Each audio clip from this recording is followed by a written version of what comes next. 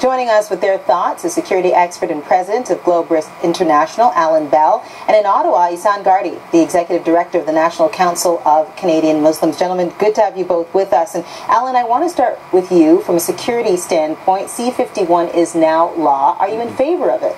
I'm in favor of the actual bill itself, but there's certain things that need to be changed or amended as time goes by. We've got to remember that this bill was put together to combat terrorism, not extremism or people's opinions or whatever else there was. This was for terrorism, and at the moment the biggest threat globally is the threat from Islamic fundamentalist terrorist groups, and we had to have something in place to enable our law enforcement agencies and our intelligence services to be able to assist them be able to combat this threat as it emerges over the next couple of years. I want to bring Ihsan here and get your viewpoint on this. Ihsan, is it unreasonable, though, that security agencies be able to talk to one another, communicate with more ease? Well, I think that everybody can agree, Marcy, that national security is something very important, and certainly information sharing is an important step for national security agencies to be able to share information. But I think we also have to remember that there are lessons to be learned from the case of, for example, of others who have been wrongly accused. For example, Meher Arar is sort of the emblematic case that demonstrates what can go wrong when national security agencies don't have the proper and necessary oversight, comprehensive oversight review and redress mechanisms in place to make sure that they're operating within the bounds of the law. Is it possible, Alan, to have that balance between security and safety? In an ideal world, yes, it is, but the oversight issue has always been a problem. Who's overseeing whatever is happening? The other problem we have also is the fact that all these agencies, whether the law enforcement intelligence agencies, they don't always work well together. And that is another problem. I mean, we're supposed to have fusion centers where there's a passage of information between all the various different agencies. That has not been really well received by a lot of these agencies. They prefer to keep things to themselves. But oversight is the big issue, which everyone is concerned about: the civil libertarians, security people, the police, etc. Is there some sort of disconnect, gentlemen? I want to put this to Ihsan first. Is there a disconnect between what our government has shared with us and what the general public needs to know with regards to this issue? Well, I think the general public has, concerns, and they've raised those concerns.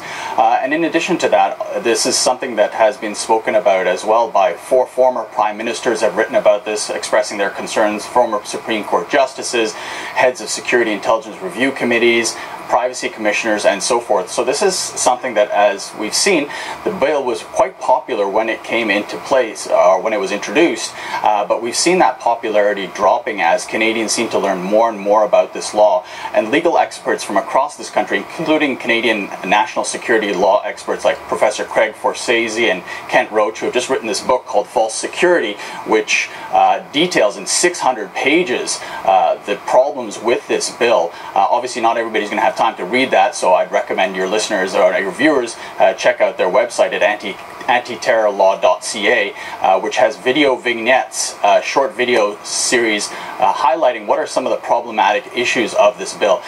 One of the key points to remember is that, it's important certainly to have a look at the law enforcement aspect side of national security, but as well, there has to be a focus on the prevention of radicalization towards extremist violence, something that in our view has been sorely lacking, and something that the communities across this country are working on the front lines every day to try and bring forward strategies to effectively combat this issue, which really affects all of us. Alan, can you pick up on that, the whole idea of prevention?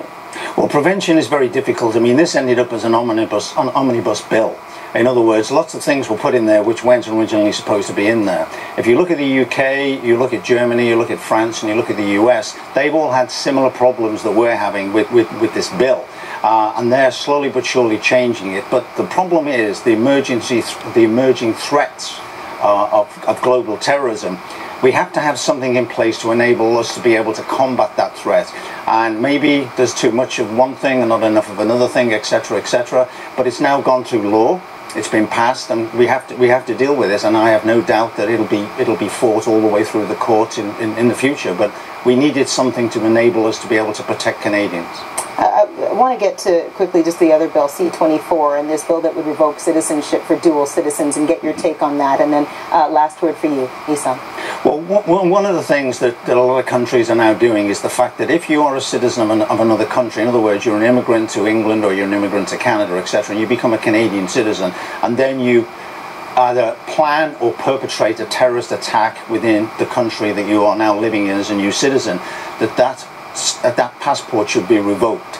I agree with that to a certain degree, because when people come to Canada from wherever, and I'm an immigrant myself, when I came to Canada, I agreed to obey the laws of Canada. And if people come to this country and then they don't want to obey the laws of Canada, where is the government left? Now, this may be a draconian method of doing it, but I don't see any other way. Once a person has been tried, convicted of a terrorist attack which was going to kill Canadians, there's something should be more after they've served their jail time. They then should be sent back to their country of origin. Isan, last word in your response. Well, I can see why people feel very strongly about this, but we object to this bill for a number of reasons. Firstly, on the principle that it creates a two-tier class of citizenship for citizens who can have their citizenship revoked and those who can't. But putting aside the practicality issue or the principal issues, let's look at the practicality side of things, Marcy.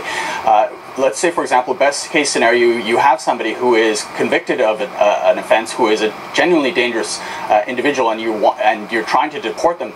Basically, what you're doing is you're displacing the threat onto another country, and then you're not. Will that country even accept that individual? Worst case scenario, you sending somebody overseas to a country that perhaps embraces torture, for example, and that goes against all of our established international human rights and civil liberties norms, the rule of law, and it's not something that I think Canadian courts would look at very favorably. Isan Gardy, Alan Bell, thank you so much for joining us. Interesting conversation, gentlemen.